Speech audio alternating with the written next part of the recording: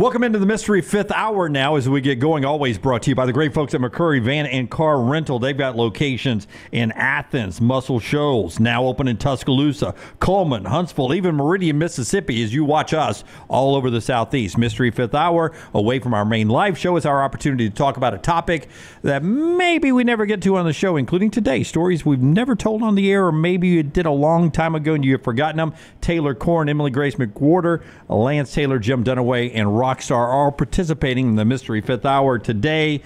All right. Crazy stories that we may or may not know about each other. Who wants to go first? Ladies first, LT, or should you start us off? Rockstar? Rocky, yeah. Let's let Rocky start. Rocky, do it. Trying to think of how I can make this. Is it going to make me sad? Oh, no. It's not. It's not a bullying one. Okay. I got a lot of those. So I'm playing a gig. I can't even think of the year. I would say 2009. Let's just say 2009, 2010. I'm playing a gig, and a lady approaches me afterwards. We talk. Nothing big. I go home. 1 or 2 days later, I get a Facebook messenger thing asking, like, it was nice meeting you, all that stuff. And then she would just talk back and forth. It was like texting through Facebook Messenger. And I saw on her profile she had pictures of kids, so obviously she had kids. And she said, would it surprise you, like, I really appreciate music, would it surprise you if I told you I played drums? And I was like, I don't care. Yeah, that's great. And I said, so you have a drum set now? And she said, listen to me, this is the quote, no, another loss in the divorce. Oh. So I was like, okay, so she's divorced. So we start. You've always needed a drummer, though, right? Never played drums. So we started hanging out, talking out a lot, and hanging out or still talking? Still talking, but never in person. I would say we hung out once. Oh, that's in person. When was this? Yeah. When was this? 2009, 2010. Okay. This was 2 weeks ago. And suddenly, I can't remember how it happened. It was probably a 3-week period, almost a month period, and she had texted me again. We were texting now, and said that something about her husband. Oh. And I said, whoa. Never saw. She never wore a ring, ever. And I said, whoa, what are you talking about? And she said, my husband. I'm like, my husband so and so. I was like, you never told me.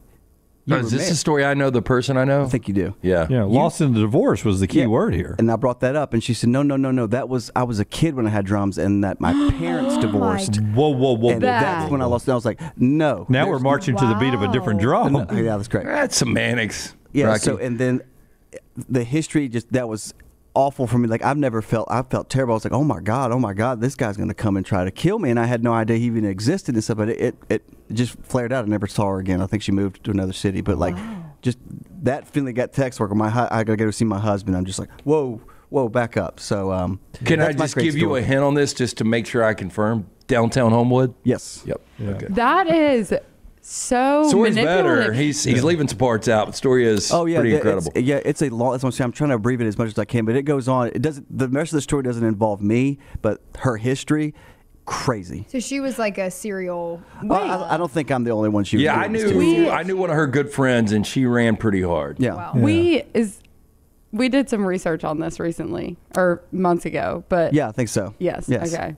I think I told Taylor about it. Yeah. I don't think I know. And she did move. I haven't seen her I forever. think she did get divorced. Yeah. And then I think that was inevitable. she moved away, and then I think she got remarried, and then I disappeared. She was casting a wide net. I don't know how you guys grow up now. Back in the early 90s when I was single, would go to the Daytona 500, and it was Speed Week. So for 8 days, and this is not my story. This is off a Rockstar story.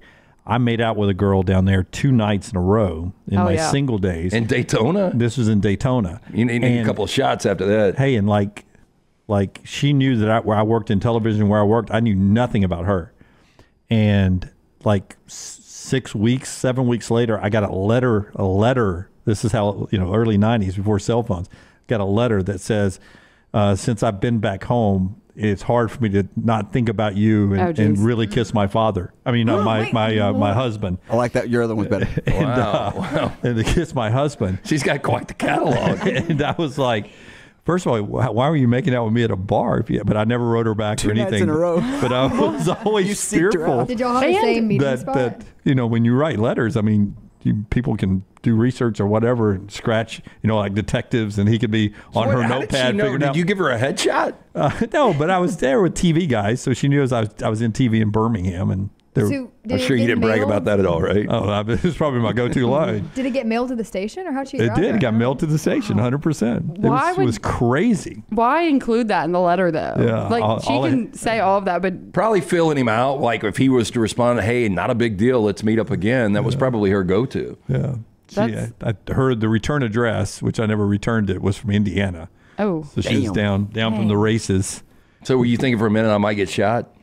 Or beaten with a bat? I didn't want any of that to happen, but to Rockstar's point, if you don't know, I had no idea. How's it a foul on me? No idea what he looks like. I'm like, somebody's out looking for me to beat my ass. But for her, after you said whatever you said, for her to be like, "Oh no, no, you misunderstood." That's as a child. Yeah. Like, no, do not act like you didn't say that to try and because you told the story like I lost it in a divorce. Never once worrying. Yeah, it was Never another loss. Yeah, awful. Like I felt. Well, who loses their drum kit in a divorce? Yeah, it's like the dad's like, "Hey, screw your mom and you. I'm taking the That's when the drums." parents are trying to be nice cop because they want the kid to be on their side. But it's the toms. Your mom gets the cymbals. But even it's even an awkward adult story too. If it's the husband was so mad, took my drums, being so petty as a judge, do you even play drums? Nope, but I paid for them. That's right. That bitch ain't having them. Anything but the drums. You get the kids, I get the drum set. Absolutely. Okay, McCurry, van and car rental, all the great locations. Taylor and I can tell you, we love these folks. Great fleet in all the locations. We've rolled to some basketball games with them this year. If you're looking for some rental cars, trucks, or vans, whatever going on, McCurry's the name to remember. Just look them up online. McCurry Van and Car Rental. They've got something for you. Who's got the next story? Let's go with one of the girls. I'm Do you have yours? Texting a few sources to get me a good one. Okay, go Taylor. Okay. Go Taylor. I could tell this story for probably 2.5 hours. I'm not going to do that. But, Thank you. Because everyone wants to go home. It's Friday. But in college, it was my sophomore. Yeah, I think it was my sophomore year through either sophomore or junior year, but it lasted periodically throughout. One of my roommates had a stalker, it was harassment, I think, according to the law. But it was this man that so I guess it's not really a story about me, but I was involved in it because it was my roommate. So not a student, a man. Well, but we don't you guys know. were students, so. We were students. In Auburn. Yes, Yeah. we don't know. Didn't you have voicemails from him or something? Yes, I have remember you all the playing videos on my phone. Okay, yeah. But she literally couldn't use her phone because it was call after call after call after call. And if she blocked his number, it was like he was using one of those texting apps. Well, can you give us a backstory on how they met or like? No, we don't know who he is. We still don't know who he is. So it's maybe he found her on social media and just started stalking her? Yeah, he claimed that he was her dad's friend. And he would leave her these voicemails. Awkward anyway. And he would leave her these voicemails, but like he knew where we lived. He knew like all of these really scary details about it. And so we went to the apartment complex that we lived in at the time, and there were gates. So in all of our cars, we had like a little thing that opened the gate. Typically during the day they stayed open, and then at night they would close them. We were like, hey, do y'all mind keeping these locked? You know, this is what we've got going on. And we went to the police station, probably a different one in Auburn, probably every day. I mean, I wanted to leave. I was like, this is freaky, because the police were at our apartment because they said, call us if this happens, whatever, and then get him on the phone and we'll try and track him down. And and get him to meet up at least, because he kept saying like, I'm coming there. Like, if you don't answer, you're coming with me, all this freaky stuff. And so they said, we're going to come. You answer his phone call while we're in there. Then when he's talking, you mute it. We'll tell you what to say. We'll try and get him to whatever. And he wasn't saying anything. He hung up the phone. And then when the police left our apartment complex, he texted her and was like, stop trying to get me in trouble. All this stuff. So we were like, is he? Oh, he can see us. Yeah, we were like, what is going on? It was the scariest thing. It ended up, they were trying to get her to get a new phone number, all this stuff. It ended up getting less frequent, but he would randomly text her like, happy Thanksgiving, I'm still here, all this stuff. It was still terrifying. here is like a freaking horror movie. Sure, Yeah. one like an inside job, like you're dating some guy that it's got a one of his good buddies is a creep that you really didn't realize, and so he knew all the information you guys The were voice, providing? I'll play y'all some of the videos of his voicemails and just him on the phone after this. It is a man. That is Like it is so a, scary. he was saying very inappropriate things as well, which I'm not going to get into, Oh, he but did. I never heard that part of the story. yeah, but the text, I mean, it was the most insane thing, but it was so scary because, So a friend of her father, and he was saying inappropriate well, things. yeah, I don't think he that was part was made actually. up. I think Okay. he was just like saying, I know everything about you, If you had to basically. guess, would you say he has a criminal record? He should, and it wouldn't surprise me if he did. When I show the voicemails, the videos of him talking will make you shiver. It was terrifying. But he never ended up breaking in, or he never had an encounter anywhere at a bar or at a restaurant. Not that we know Oh my of, gosh. but my dad sent us. My dad, he's awesome. He sent us all of these security things, like under all of our, because we had our door into the apartment, and then we all had our own rooms. So he sent us these door stoppers, and he was like, put these under your door to Oh, get and in, and it's an alarm. So when it stops, like it'll start. He sent us all of these security things. I mean, the people around us were Love me very some Don. aware. Yeah, it was scary. Were you carrying mace, tasers, Yes, and like those things that you pull. I think we were talking about them Oh, the yeah, other we were. day. a grenade? No, The baton, the no. little stick that extends. No, those The things. birdie. Yeah, it's you Yeah. pull it and it just makes a horrible screeching Oh, yeah, we're going to do noise. this at the Masters. No, we're not. Makes me like sweat. But yeah, so we were prepared if he were to actually break in. I don't know what we would have done though, because it would have been 5 girls. But it was very scary, and we kept our door locked at all time. We had one of our friends started banging on the door one night, didn't tell us that she was coming over, so we weren't. And we all sprinted into the room that was furthest away, and I started sobbing, crying. We were all so on edge all the time. I started crying, and I called my dad, and I was like, "Dad, he's here, he's here." And then Caroline, one of my friends, was like, "Taylor, open the door." I was like, "Oh my God." I was like, "Caroline, It's we were all ridiculous. just like You guys hiding." had to deal with that, though. I know Yeah, it is. for a long time, Did too. Caroline have a deep voice? Because your voice changed. No. It's Caroline. Well, let me in. No, I was probably still thinking I was a man. But yeah, I won't get into all the details. That was already a long story. Well, But I'm yeah, so sorry we had that a happened. stalker, Yeah. but we're still safe. I'm sorry that happened. Wow. And they It's ended up getting married. It's crazy. It's a Mystery Fifth Hour brought to you by McCurry Van and Car Rental. Wonderful locations everywhere, including Meridian, Mississippi, Huntsville, Athens, Muscle Shoals, Coleman, and now open in Tuscaloosa. Perfect for vacations or if you need a car or van rental for anything. No better place to go than McCurry. Just go online. In fact, easy website, good website to look at, McCurryRentals.com, McCurryRentals.com. They bring us the Mystery Fifth Hour.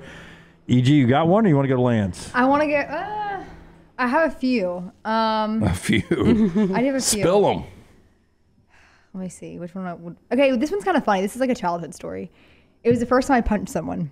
Okay. All right. And so there was this person in the neighborhood, and I don't want to say his name because he was a little interesting to say the least, and he just loved to pick on people. Okay, and Give him a Gatorade with vinegar, salt, and lime. Yeah. so I was probably in like 3rd grade maybe, because I was in elementary school, and me and my brother Jake, we were cruising around the neighborhood on our bikes, and we see him, and he's out on his bike as well, and he would call me a sea beast. What? A sea A beast? sea beast. SEA, like sea beast.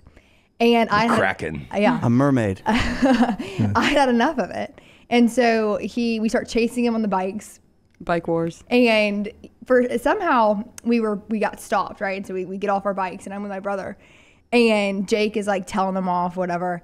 And I asked Jake if I could punch him. I don't know why I had to ask.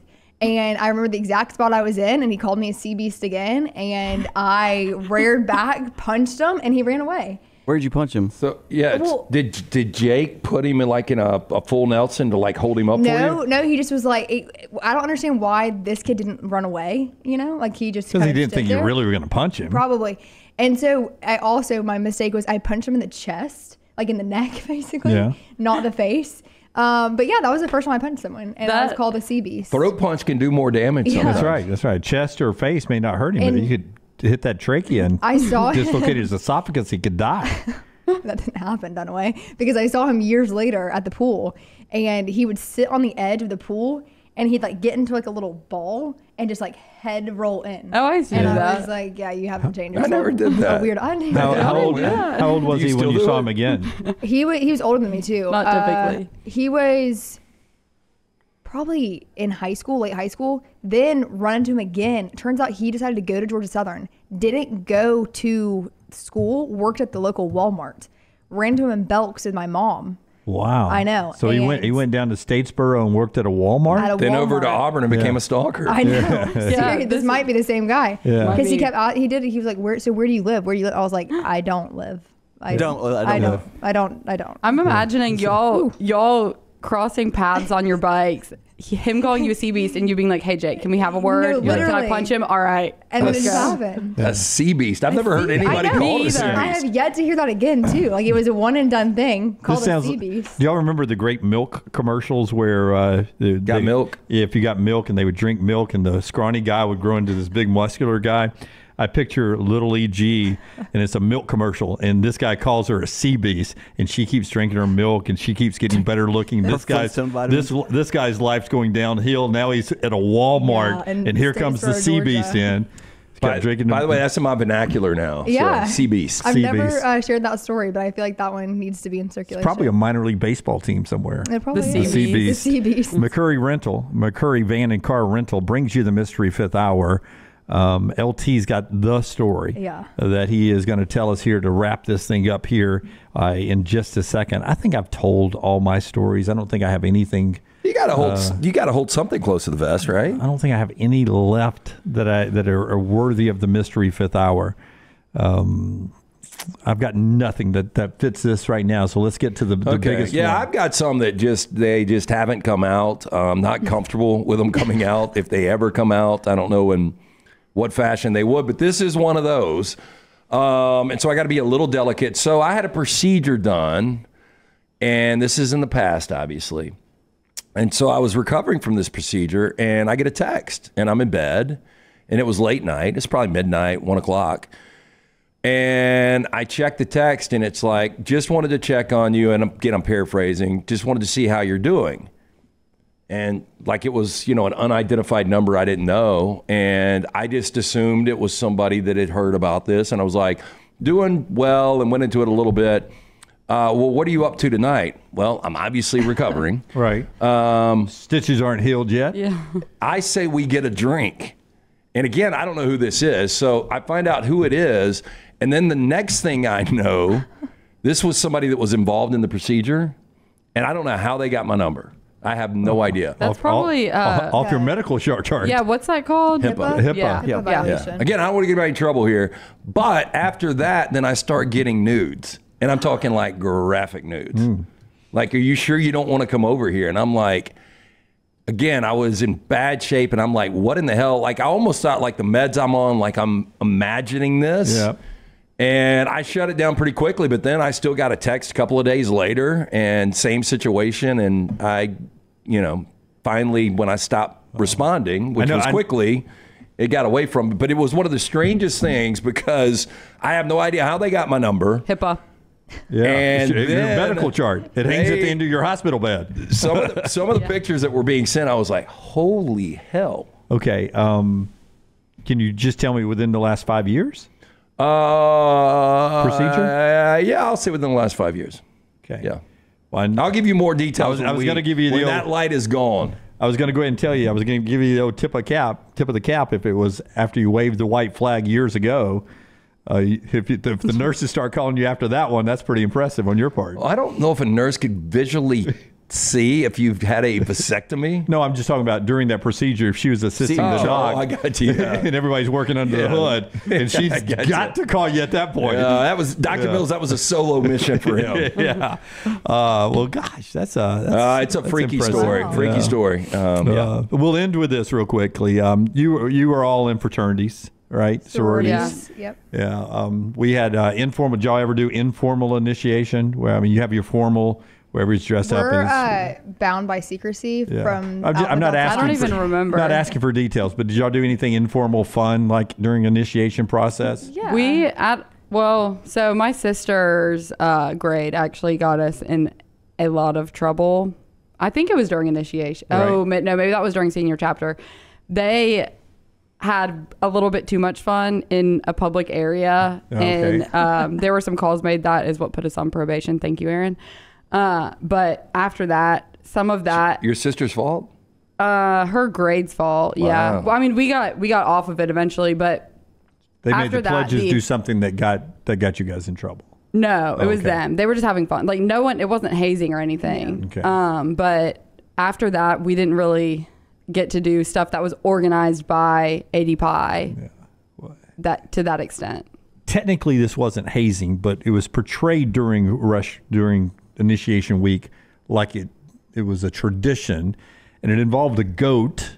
And there'd been, an old urban legend where occasionally goats and things have to happen. Oh, God. Dunaway will do it. Dunaway will do Wow. So we actually got a live goat during informal initiation, and the pledges are blindfold at this point. We're out deep into the woods, and we got a campfire going, and we have a pickup truck with this live goat is in the back of the pickup truck with All some I can say, haze. live, it makes it any better. Yeah, and then we put the pledge in with the live goat and hand them a contraceptive thing. They're like, and we always say, well, you know what to do with the goat. Well, every guy, there was 22 pledges. Every guy says, hell no, blah, blah, blah. And we all laugh and then get them out of the truck. Not Evan. Except for one guy from backwoods Alabama started to unbuckle his pants. And we were like, whoa, we're only kidding, dude. We're only kidding, dude. That was our informal initiation. Were they sober? 20, there was some drinking, but Dude, is the goat still in therapy? Yes. Like they totally teased him. He didn't get any 22 guys, but only one of them went for the belt buckle. We were like, oh, no, we're only kidding, man. We're only joking.